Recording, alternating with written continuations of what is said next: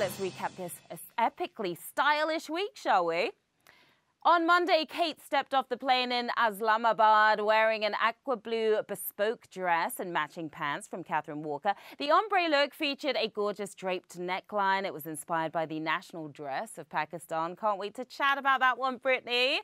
On Tuesday, Kate kicked off her first full day of engagements in a periwinkle blue traditional shalwar kameez and dupatta scarf by local designer Maheen Khan. She completed the look with a pair of beige shoes from the brand new look, and guess what?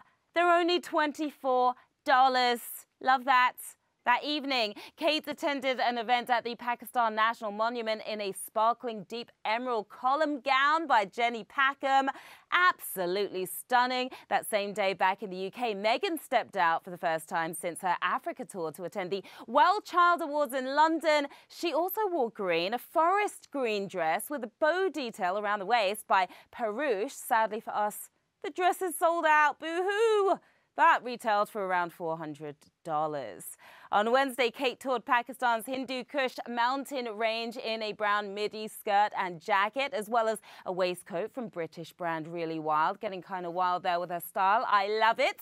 And finally, back on Monday, the Queen went full monarch, look at her there, to open Parliament in a white dress by her go-to designer Angela Kelly and an ermine cape. She paired it with her diamond coronation necklace and George IV state diadem crown.